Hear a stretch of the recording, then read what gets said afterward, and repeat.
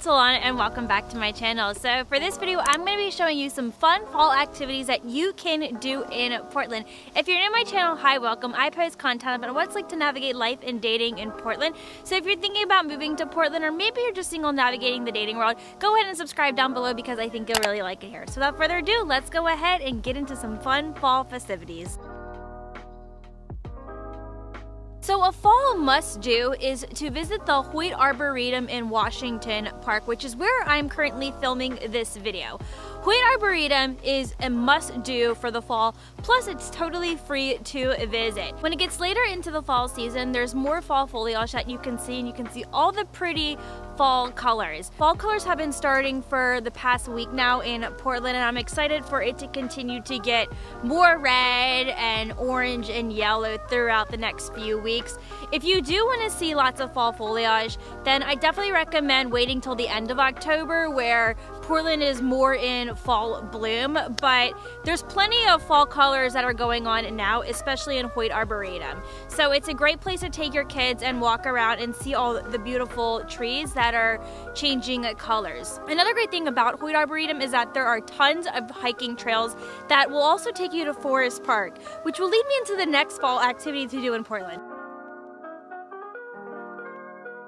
While you're in Hoyt Arboretum, be sure that you take a look at the trail maps because there are tons of hiking trails. And hiking is such a great activity to do in the fall. I mean, well, you could do it year-round. You know me, I love hikes, so obviously I had to include some sort of hike into this video. There are two trails that I recommend that you do for the fall in Portland.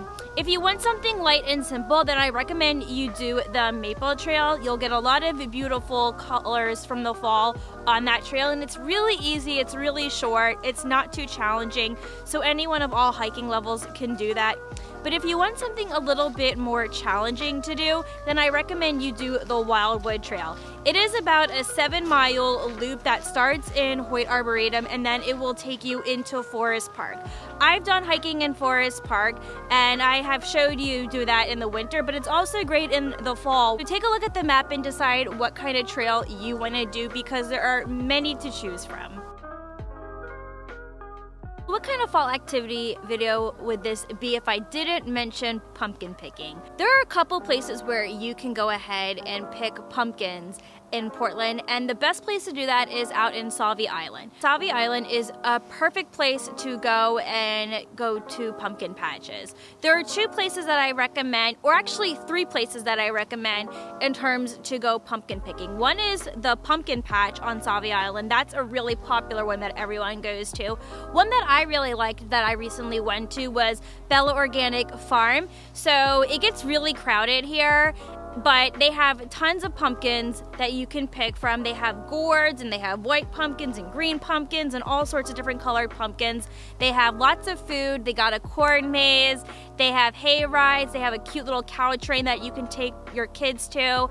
And I want to say, if you do go to Bella Organic, everything is cash only, so make sure you do bring some cash, or you can just go to the ATMs there. They do have ATMs if you don't have cash, but just so you're aware, it is a cash only place.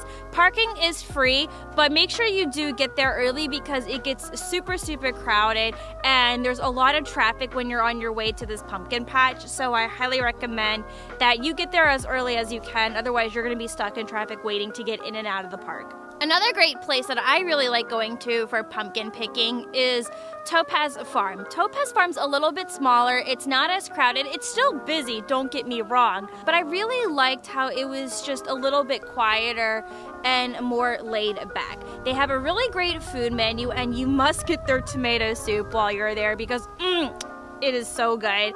And they have a cute little market that you can go inside and buy organic produce, and you can even pick flowers there from their fields if you want to get some flowers for your home. What's really great about this place is that they actually have a real pumpkin patch instead of pumpkins that are pre-picked and just placed on the ground, because Bella Organic is like that. But I really like Topaz Farm. I think it's a lot cheaper than Bella Organic, and you can use your card there. It's not cash only, which is another reason as to why I like this place. It's less crowded and a lot cheaper prefer to spend your money there. And while I didn't get to go to this place while I was doing my fall adventures, if you do want to go apple picking, which is another fun activity to do in the fall, Douglas Farm, that's also on Salvi Island, is a great place where you can go and pick apples. And apple picking is a really fun thing to do in the fall in Portland.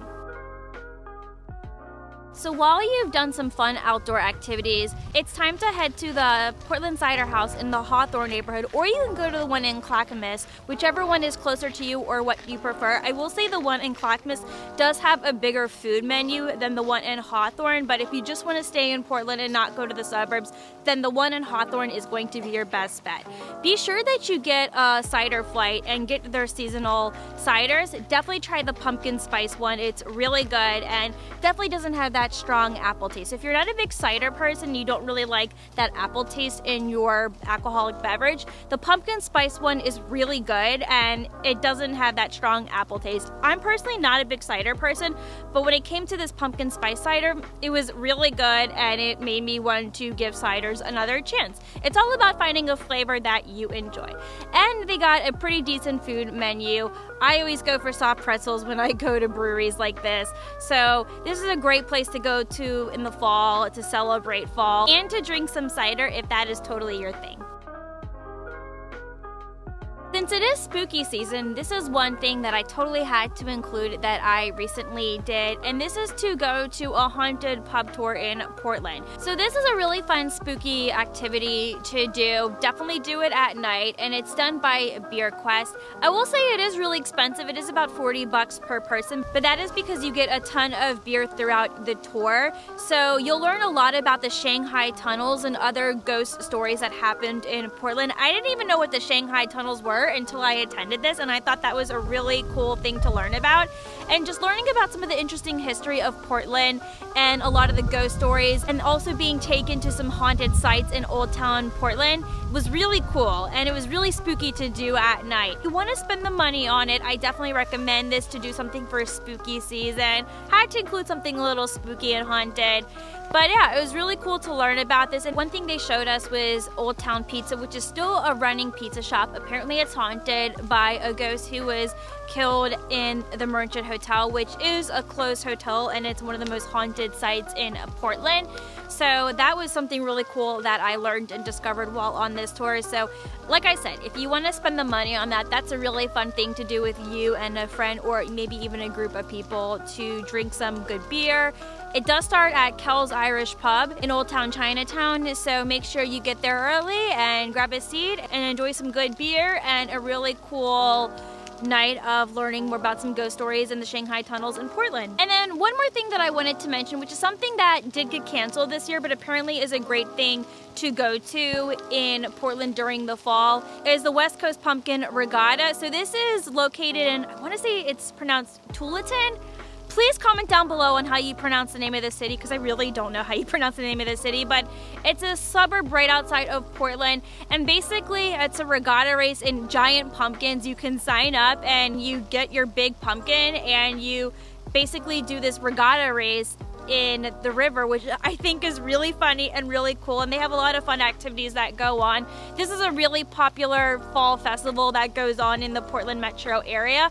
Unfortunately, it did get canceled due to the pandemic, but if you're watching this post-pandemic and it is going on during whatever time of the year you're watching this, do check it out because it's supposed to be a really fun, cool event. So tell me, what was your favorite fall activity to do in Portland? Also comment down below what you love to do in your own city for the fall. I'd love to hear it. If you liked this video, make sure you do give it a thumbs up, and I'll see you in my next video. Bye!